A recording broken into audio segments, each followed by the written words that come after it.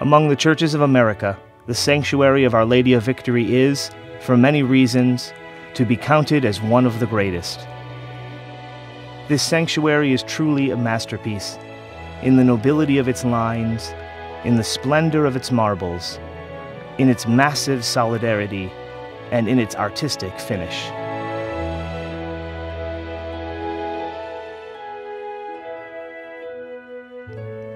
After celebrating Mass for over 50 years at the small St. Patrick's Church in Limestone Hill, now Lackawanna, New York, Father Baker, at the age of 74, had a great vision. His dream was to build a magnificent shrine in honor of his patroness, Blessed Mother, under the name Our Lady of Victory. At a routine parish meeting, Father Baker shocked all in attendance as he calmly unveiled his plans to build a beautiful shrine to rival the majestic churches of Europe. Speaking before the astonished group, the humble priest outlined his desire for the finest materials and artists to come together for a true masterpiece. Dazzling all with his infectious vigor, construction began almost immediately. Father Baker's idea was supported by thousands of loyal donors happy to assist such a project. Nelson Baker's experience as a businessman before becoming a priest and his familiarity with fundraising gave birth to brilliant campaigns.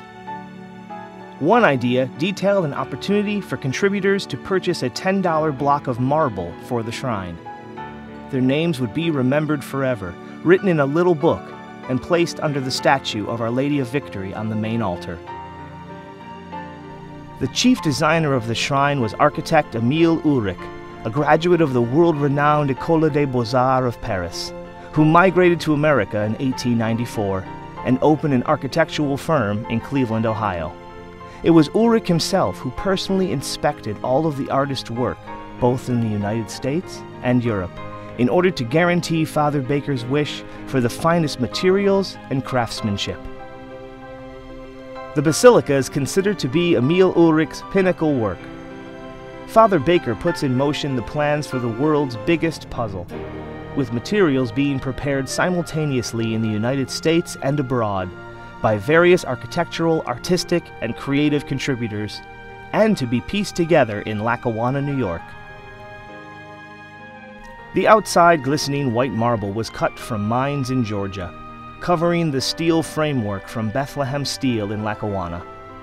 The majestic inside marble walls, floors, and statues hailed from Italy, and the rare red marble altar pillars from Spain. Planning the interior artwork of the shrine was the task of master artist Professor Gonipo Raji. Born and trained in Italy, Raji's handiwork is seen in the magnificent oil paintings throughout the shrine.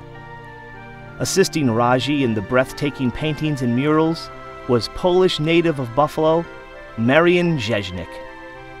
Buffalo-born and educated Otto F. Anderle is responsible for the inspiring stained glass windows, of which there are 134 in the shrine.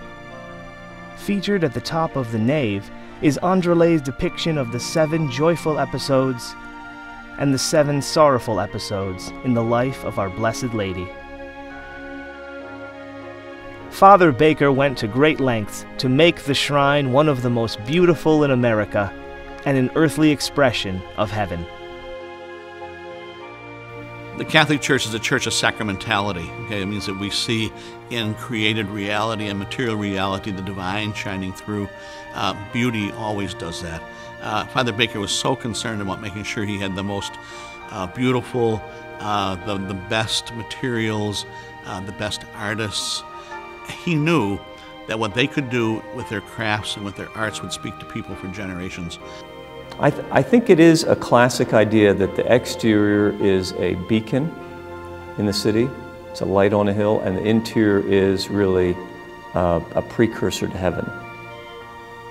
And so it's meant to lift you up, and it's meant to kind of dazzle, and also a sense of mystery. And it's a place you could sit for hours, and you can return to many times, and you'll always see something new.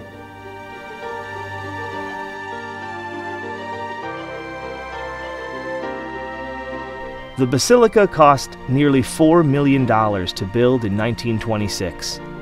Today, there is doubt that such a structure could be built.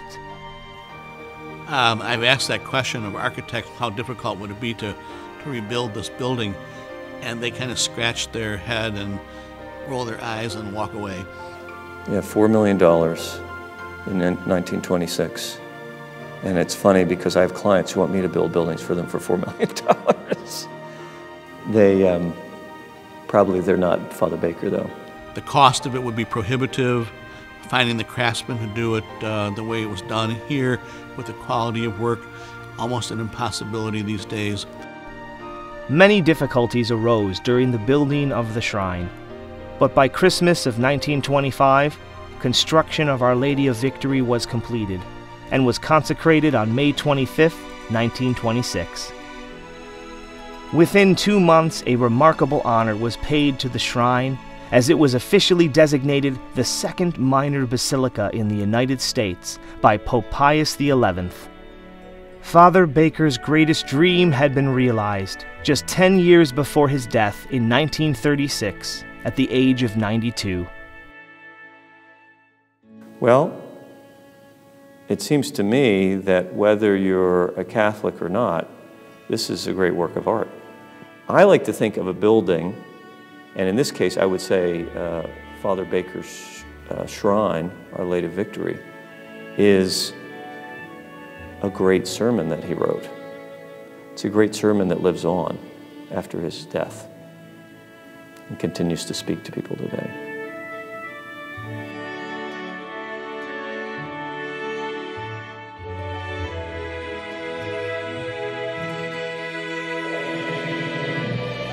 Come and witness the beauty of Our Lady of Victory Basilica and National Shrine, located at 767 Ridge Road, Lackawanna, New York, 14218. Thank you.